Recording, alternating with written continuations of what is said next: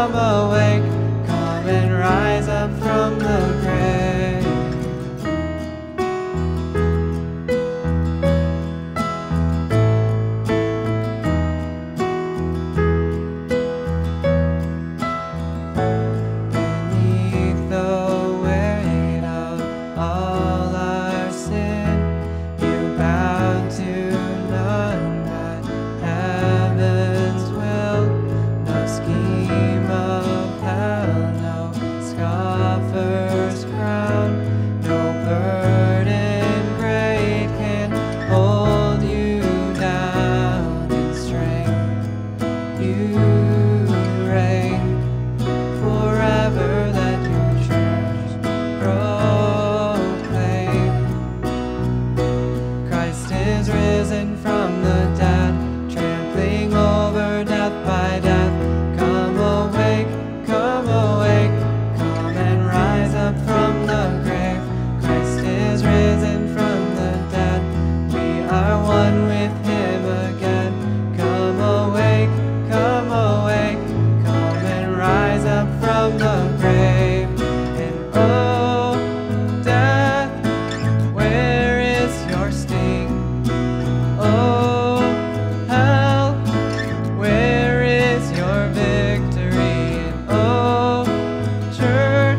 come stand in the light.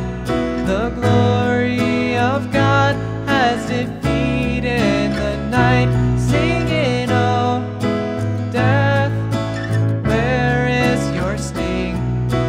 Oh, hell, where is your victory? And oh, church, come stand in the light.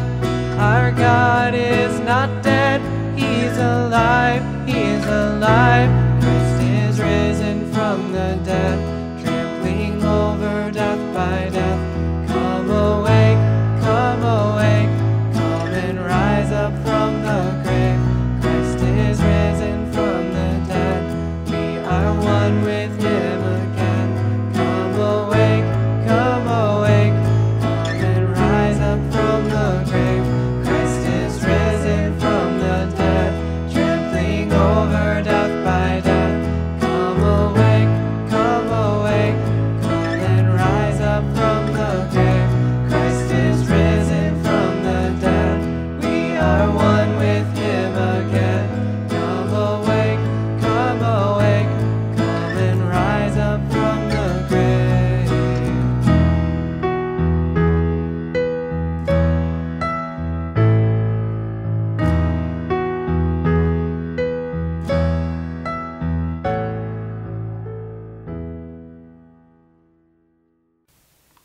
Our first reading comes to us from the first chapter of the book of Acts.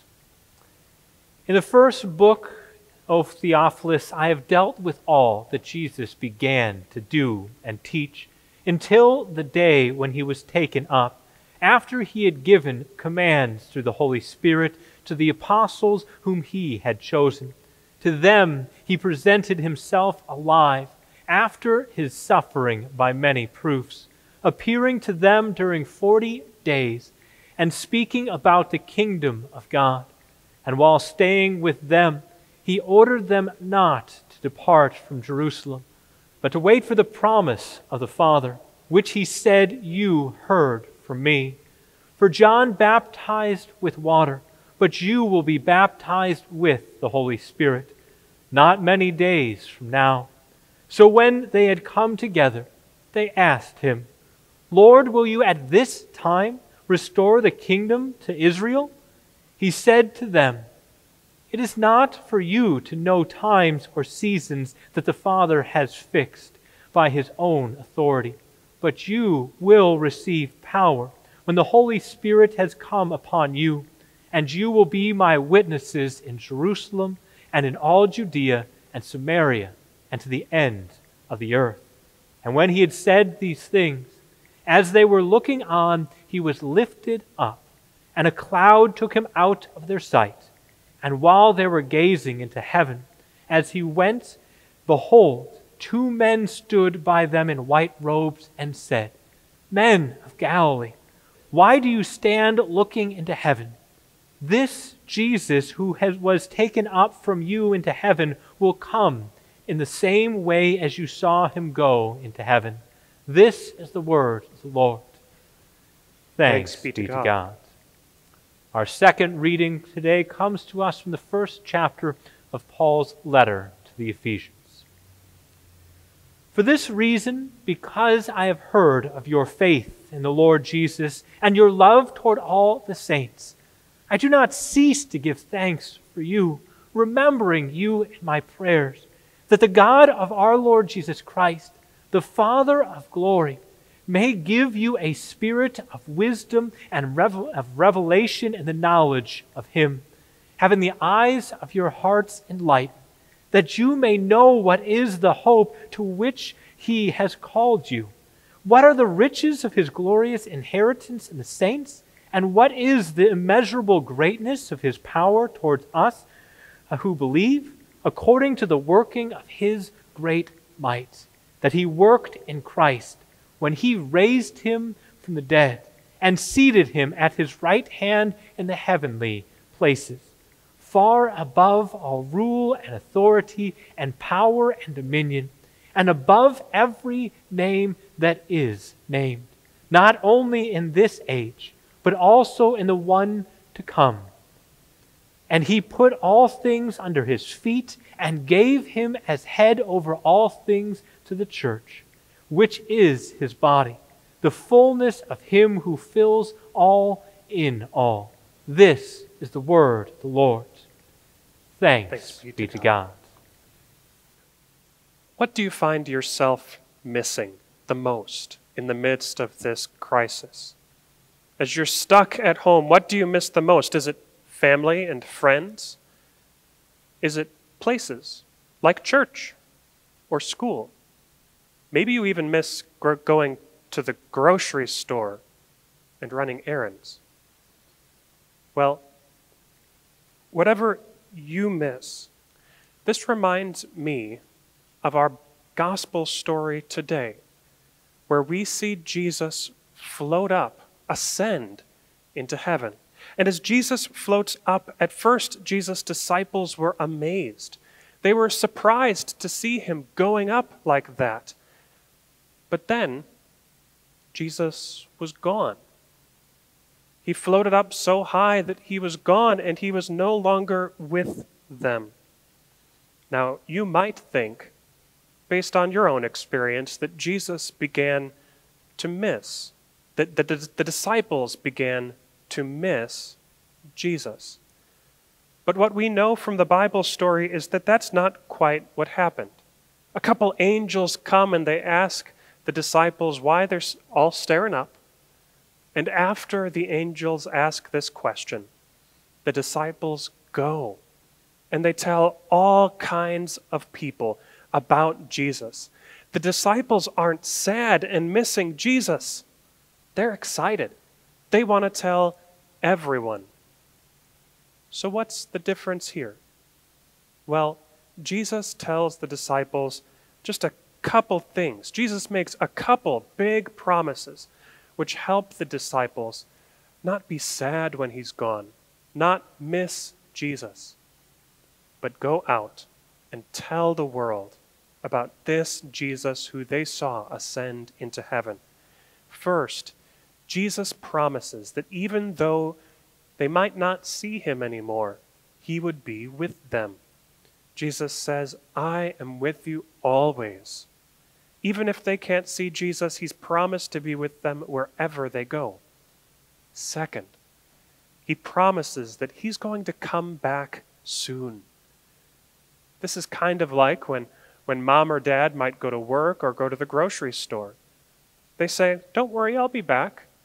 And in a couple minutes or a couple hours, they are. We might worry or be sad that they leave for a little while, but mom and dad come back when they leave. And this is the kind of promise that Jesus made to his disciples. And finally, and perhaps most importantly, the reason they're so excited is Jesus gave them a job. Their job was to tell people about him. He tells them that they're going to be his witnesses, the people who tell about Jesus to everyone, all people of all nations, starting in Jerusalem. See, the disciples trusted these promises that Jesus made to them, and they got straight to work on this new job that Jesus gave. And you know what? Jesus' promises aren't just for the disciples. They're for us too. We might not get to see Jesus, but he is with us always, whatever we do and wherever we go. Jesus promises us that he will come back soon. We can trust Jesus' promise that he's coming back soon just as well as we can trust that promise from other people. And finally, Jesus' job that he gives the disciples is our job too. He tells us to tell other people about him, to tell other people about his love. And until he returns, that's exactly what we will do. So at this time, I'd like to ask if you would join me in prayer, asking for Jesus' help in that big job which he's given to us. Dear Jesus, Thank you for the promises you made to the disciples before you ascended into heaven. Thank you for the job which you gave them, which is the reason we know about you at all, because someone else took the job that you gave them and told their friends and told their families until they told us. Thank you for the promises. Thank you for giving us a job. But most of all, Lord, right now we ask that you would help us to do that job. Be with us wherever we go, and come back soon. These things we pray in your name. Amen.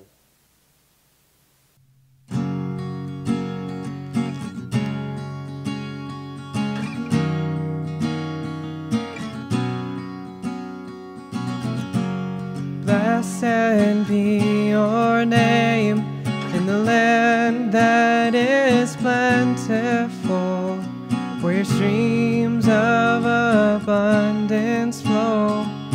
Blessed be your name. Blessed be your name when I'm found in the desert place, though I walk through the wilderness. Blessed be your name. Every blessing you pour out, I'll turn back to praise. When the darkness closes in, Lord, still I will say, blessed be the name of the Lord. Blessed be your name. Blessed be the name of the Lord. Blessed be your glorious name. Blessed be your name when the sun's shining down on me, when the world's all as it should be. Blessed be your name. Blessed be your name on the road marked with suffering, though there's pain in the offering. Blessed be your name. Every blessing you pour out, I'll turn back to praise. When the darkness closes in, Lord, still I will say, blessed be the name of the Lord. Blessed be your name. Blessed be the name of the Lord. Blessed be your glorious name. You give and take away. You give and take away. My heart will choose to say, Lord, blessed be your name. You give and take away. Give and take away. My heart will choose to say, blessed be your name. Blessed be the name of the Lord. Blessed be your name. Blessed be the name of the Lord. Blessed be your glorious name.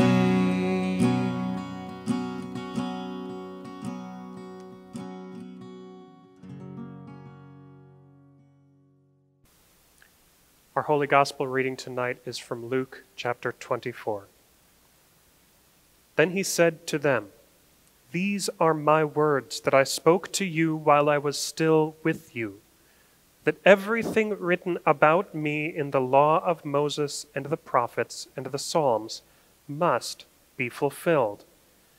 Then he opened their minds to understand the Scriptures and said to them, "Thus it is written, that the Christ should suffer and on the third day rise from the dead, and that repentance and forgiveness of sins should be proclaimed in his name to all nations, beginning from Jerusalem.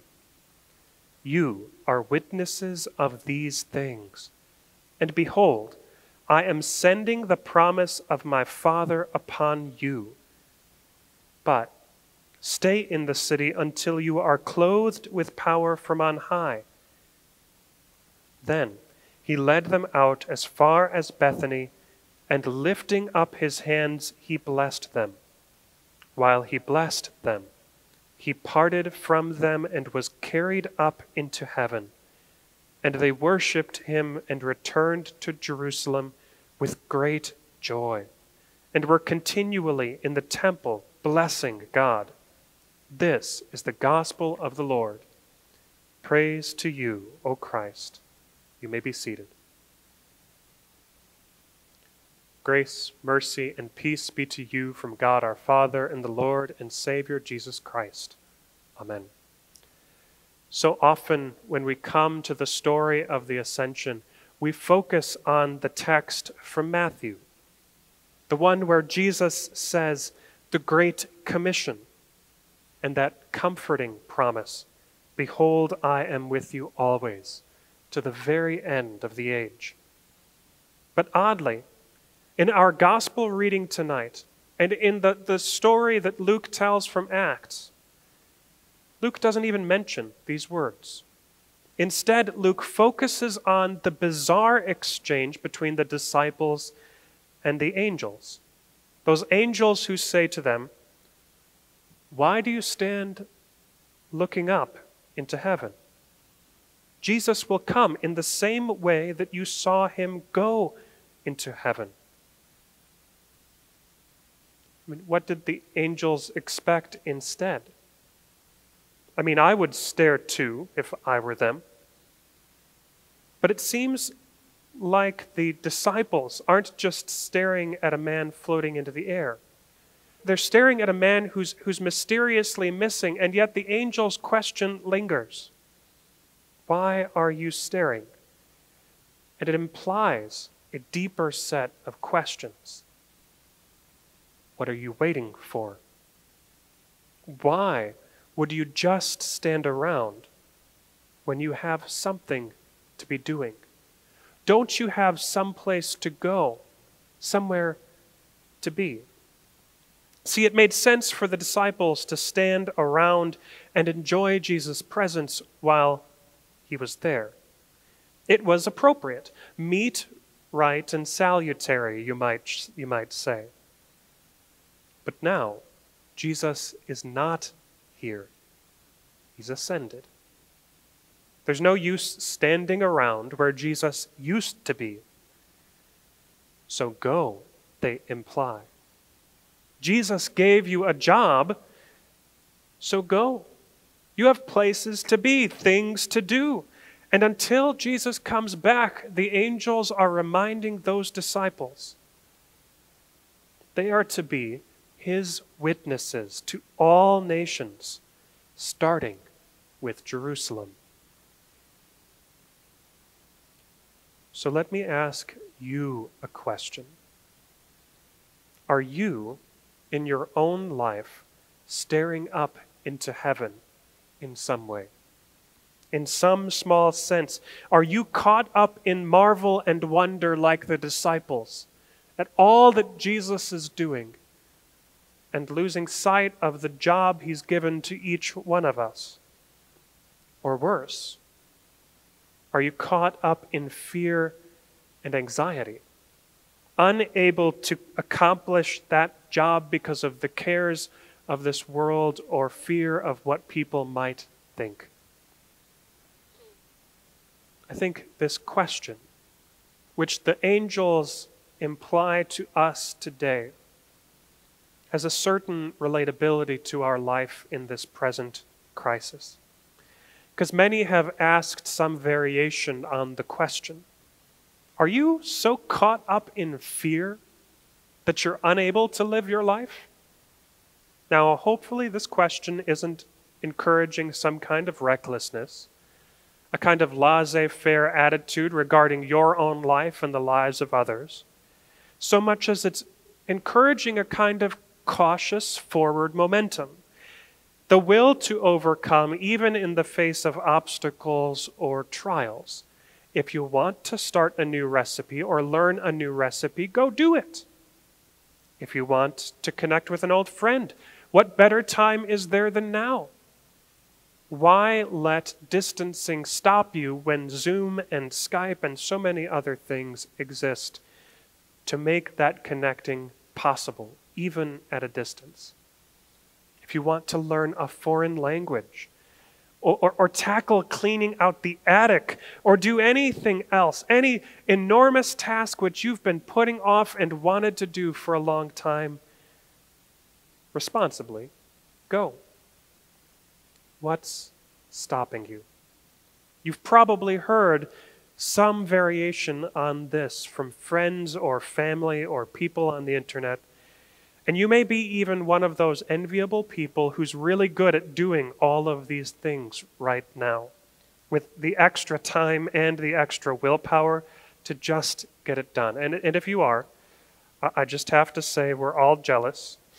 Please tell us your secrets. But seriously, back to the disciples. At this point, the disciples are probably not caught up in fear. We crossed that bridge when they were afraid for their lives at Jesus' crucifixion. Rather, they're confused about what's next. They're not really sure what's going to happen next at all. Is Jesus going to come back immediately, say?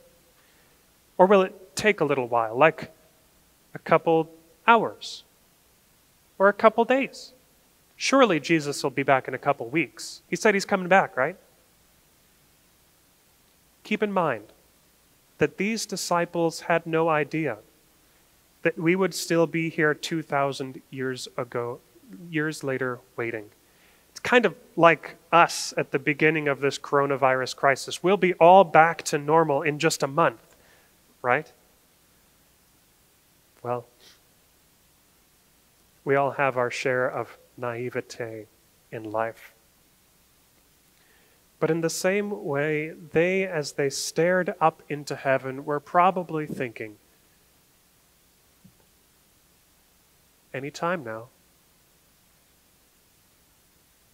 If they had watches, they'd be checking them.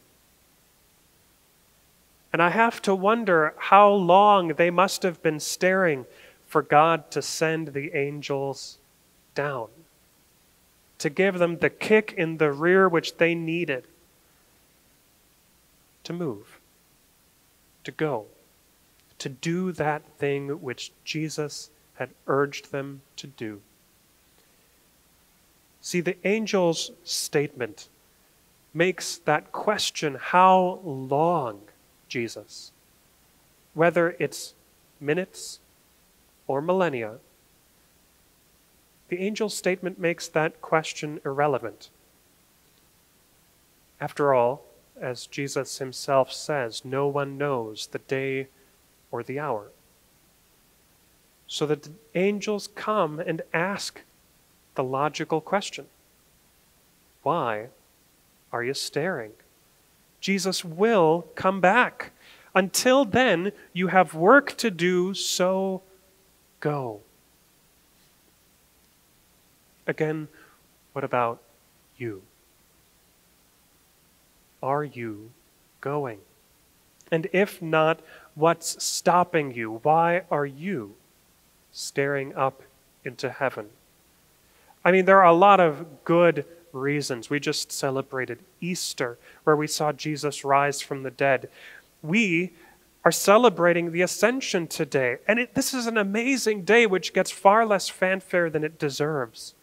Jesus not only floated up into heaven on this day in the church year, but we celebrate that on this day he was seated at the right hand of God, On this day, he officially went to prepare a place for us.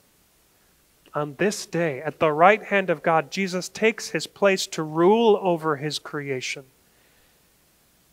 And he takes his place of intercession on our behalf as well. We celebrate that this day, Jesus' ascension, means that the Holy Spirit is coming on Pentecost. There's a lot to celebrate about the ascension. There are a lot of amazing things which happen because of this day and on this day, and we could spend days discussing the significance of all of these things. And it at first might seem amazing that we do not. At least not more often. As important a day as the Ascension is, we seldom do any of that. But I think that fact has something to do with the angel's question, why are you staring into heaven? This isn't just a question for the disciples, but for us too. As the angels today ask us, why are you staring? They're asking us questions like, do you want to read Scripture more? If you do, why don't you just do it? Go. Do you want to pray more? Go. Do you want to tell someone about Jesus? Well, in this crisis, it may not be easy to get people to open their doors, but there are countless other ways for you to go out and share the good news of Jesus Christ. The limit is your own creative ability to find ways to share this good news with the people around you. My point in all of this is that Christians around the world wish they did more of these things. What's stopping you? I mean, today we should marvel, we should stand in awe, and that's appropriate. Again, you might even say it's meet, right, and salutary. But when you leave those doors, or when you turn off your TV or your phone or however else you're watching this service, you have a job to do. You have a job given to you by Jesus Christ. And until Jesus comes back, we are his witnesses to all people. This job is, of course, not just for the 12 disciples. In everything we say and everything we do, we are witnesses. So don't just stare into heaven, but look down. Don't just stare into heaven, but look down and look around and look out at the people around you who are within your reach. And share the good news. Share the hope that you have. When you look out, see the brokenness and the hurt in the world. See the need in the world, whether it's physical, mental, or spiritual. There's so much to be said and so much to do. As always, the harvest is plentiful, but the laborers are few. So you, laborer, go and do. But just as importantly, before you go, hear that angel's reminder, that other reminder. We have every reason to be excited about what's yet to come, because Jesus will come back the same way you saw him go. He will come back just as he said. This is in many ways like a cliffhanger for the entirety of our lives. It's like Jesus saying, "I'll be back." When it's said in the Terminator, right? You know something big is about to happen. When he comes back, you know there's reason to get excited. And in that movie, to be fair, the Terminator returns almost immediately. We're not forced to wait much at all.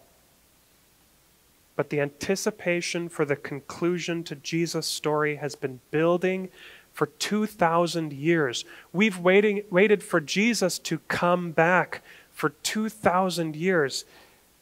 Think of your own experience of anticipation in TV shows or books or movies. It's harder to wait for the next season than it is for the next episode. And in this era of streaming, we probably don't even very often say, oh man, now I have to wait a whole week to find out what happens next. We're really only used to saying, well, I guess I'm staying up for another episode tonight. Better get the coffee ready tomorrow. From twists like, he has an evil twin who's been doing this the entire time, to that tried and true cliffhanger, will our hero survive? Find out next time on... Storytellers know how to get us excited. And when we're watching our favorite show, or watching a movie, or watching or reading our favorite book series, when we engage with these things, we do get excited. My point in all of this is simple. We have reason to be excited. But what do you do with your excitement when you're talking with your friends about that latest episode or that cliffhanger in that movie? You're excited. You're animated. You can't wait to share it with them when you see them next. This is how we should be with Jesus. This is how we should be with the news that we have about him. What else is faith but this excitement for when Jesus finally is back? Jesus may be gone, yes. He floated amazingly up into heaven, yes. But the disciples urge us to take that excitement and go. Don't just stare, but go. And be excited for his return. Turn that excitement into anticipation and joy in the promise of what that return means for every day of your life. We should have that same kind of excitement for Jesus that we do for anything else, whether it's the next Avengers movie or the next episode of The Masked Singer or the conclusion of our favorite book series or the return of sports for that reason. Man, when we get those things, won't it be great? Won't we be so excited? We will. We'll celebrate. We'll share our joy with the people around us. 2,000 years of absence is enough for the heart to grow very, very fond. Enough for the church to long for the return of its Lord. So don't just stand there staring, but go. Share this exciting news. Share your excitement itself for our Lord's return. To see how this story is concluded, to see how the promises of all of those other Bible stories are fulfilled. See how he completes not only this story, but your story by his return. And as you go in the very peace of God, which passes all understanding, which will guard your hearts and your minds in Christ Jesus our Lord. Amen. At this time, I invite you to join me in confessing that ascended Lord through the words of the Nicene Creed. I believe in one God, the Father Almighty, maker of heaven and earth, and of all things visible and invisible. and in one Lord Jesus Christ, the only begotten Son of God, begotten of his Father before all worlds, God of God, light of light, very God of very God, begotten, not made, being of one substance with the Father, by whom all things were made, who for us men and for our salvation came down from heaven and was incarnate by the Holy Spirit of the Virgin Mary, and was made man, and was crucified also for us under Pontius Pilate. He suffered and was buried, and the third day he rose again according to the Scriptures, and ascended into heaven, and sits at the right hand of the Father. And he will come again with glory to judge both the living and the dead, whose kingdom will have no end. And I believe in the Holy Spirit, the Lord and giver of life, who proceeds from the Father and the Son, who with the Father and the Son together is worshipped and glorified, who spoke by the prophets. And I believe in one holy Christian and apostolic church. I acknowledge one baptism for the remission of sins, and I look for the resurrection of the dead and the life of the world to come. Amen. We thank you again for joining us in worship. And so a few announcements that we would like to be able to share about things that are going on around the congregation. So first off, we recognize this Memorial Day, and so we give thanks to the many men and women, past and present, who have served as a part of our armed forces, as well as their families, in all of the ways that they have served in so many different ways to protect our freedoms. We also pause this weekend to remember and reflect upon the ultimate sacrifice that some have made on behalf of the freedoms of our country. In our 89-year history as a congregation, as I understand it, we have only had one member who was killed in the line of duty serving his nation. Corporal Fred Ernest Meyer, Jr., a U.S. Marine in World War II, died December 3rd of 1943. He died near Papua New Guinea and Northern Solomon Islands, and is recorded that he is recorded in the Manila American Cemetery and Memorial in the Philippines. So we give thanks to God for so many other men and women who have given of themselves to serve their nation. So that's the next announcement that we'd like to let everyone know. So not only will we be continuing our online worship services, but we will be continuing to have on-site worship that we are starting this week, is that we invite you to join us by signing up either online or by phone to join us for one of either the Wednesday 6:30 p.m. services, the Saturday 6:30, or the Sunday 8 or 10:45 for that. Is that please see the website for more details of some of the things that would be asked of you for that.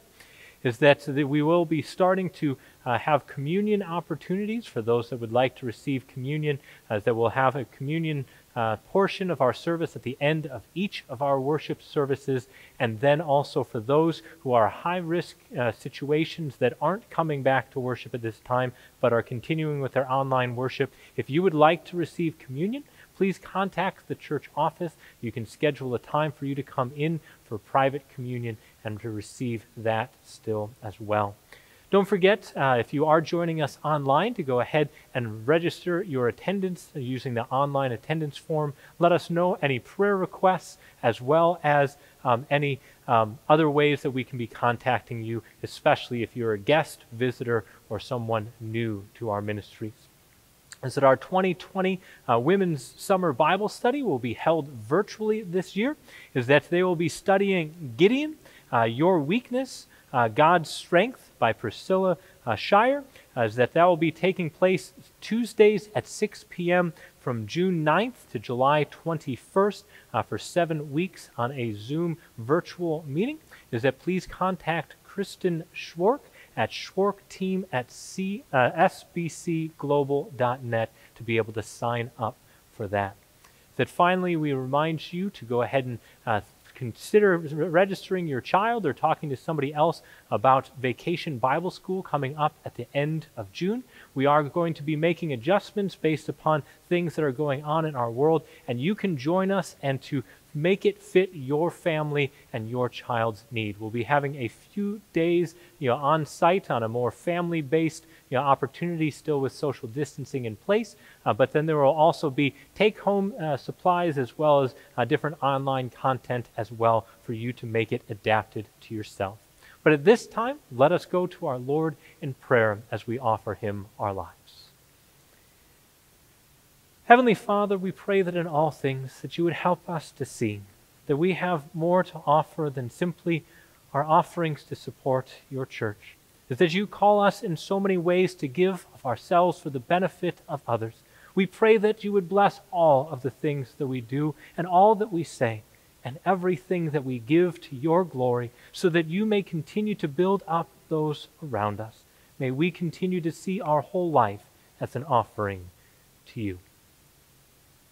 Amen. And so at this time is that we invite you to go ahead and stand for prayer. We join in prayer. Let us pray for the whole people of God in Christ Jesus and for all people according to their needs. Dear Heavenly Father, you sent your Son into our world with a mission to seek and save the lost. Thank you for his life, ministry, suffering, death, and resurrection. Most especially today, we thank you for seating him at your right hand in glory. Christ is ascended. He rules and reigns in glory. Lord, at the end of his earthly ministry, Jesus sent his disciples out to the ends of the earth with a mission to be witnesses of his resurrection. Strengthen us as we continue their faithful witness. Embolden all missionaries and evangelists by constantly opening a door for your word to be spoken. Christ is ascended. He rules and reigns in glory. Lord, thank you for sending the promised Holy Spirit to guide us in all of our ways, conform our lives to the Word of God, and transform us by the renewing of our minds. Christ is ascended. He rules and reigns in glory. Lord, we live in a world with imperfect leaders, imperfect laws, and imperfect communities. But we know that all things are under Christ's feet, and he has all power and authority. So we ask for you to send your perfect wisdom to our elected and appointed officials. Instill your perfect justice in our lawyers and judges, and bring perfect hope to our communities. Christ is ascended. He rules and reigns in glory. Finally, we pray for those who are sick and recovering, those who are hospitalized and homebound. Especially we pray for Phyllis as she prepares for surgery. We also pray, O Lord, that you would be with Ron Francis as he continues his recovery from surgery. Grant your strength and healing to be with Angie Ransdell, Jennifer Kraft, Kristen Yates, John and Floyd Main, Trish Kelsey, Wendy Hill, Paul Sharon, as well as so many others listed in our prayers and in our lives and hearts this day. May you grant to them your care in each and every need. Lord, we pray that you would grant your care to the family and friends of Don Stein, who now mourn his passing. May you continue to care for them in each day as they turn to you for hope and consolation. We join with the family and friends of Emma Page Sullivan at her birth. We give thanks for all of the opportunities of new life and new faith that you continue to grant all who are born into this world.